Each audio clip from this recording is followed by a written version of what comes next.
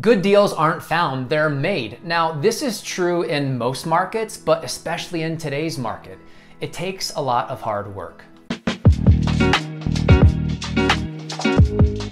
You can't just expect to look down and pick up a good deal, especially a deal that nobody else is going to notice. I mean, number one, if it was that great of a deal, the seller probably wouldn't want to sell it. And number two, if it was really a good deal and the seller wanted to get rid of the property, well, then there'd be a lot of interest more often than not and probably a bidding war, which more often than not means that you're trying to find a property where there's opportunity to solve somebody else's problem, where you can take it and turn it into something profitable because either the current owner doesn't want to take the time or effort to solve that problem, they're done with the property, or maybe there's an opportunity that you see that they don't see.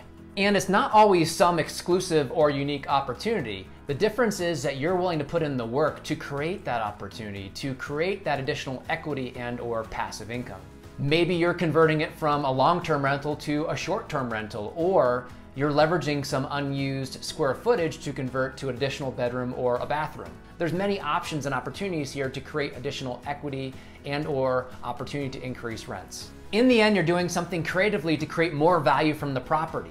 That could be either increasing the income, increasing the equity, or both. So let's talk about this current market. Interest rates, they're still pretty high compared to the past few years. Throw on top of that the fact that home values haven't really decreased much. Now, of course, real estate is local, but in popular areas like in Colorado where I live, they haven't really decreased much, and I don't really see them decreasing much because, well, number one, inventory is still very low. There's not much out there.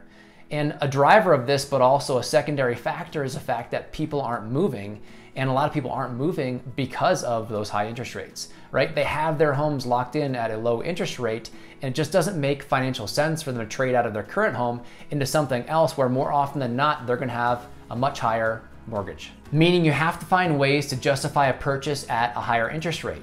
In order to do that, you need to uncover some untapped potential in the property to add value to it, which is really a great skill to have because this helps you find deals in any market. So you want to increase the value or increase the income stream. So think about ways of doing that. Things like remodeling the property, or again, adding a bedroom or bathroom to the property. You've heard me say this before. Or potentially even converting it from a long-term rental to a short-term rental, or maybe even a mid-term rental depending on the dynamics of the market. Yeah. It takes work. It's not easy, but it's definitely not difficult. It's something that anybody can do with a little bit of effort. All right, that's it for this episode. Any questions or comments, please feel free to reach out. If you want to stay up to date on my latest content, definitely subscribe if you haven't already, and we'll see you on the next episode.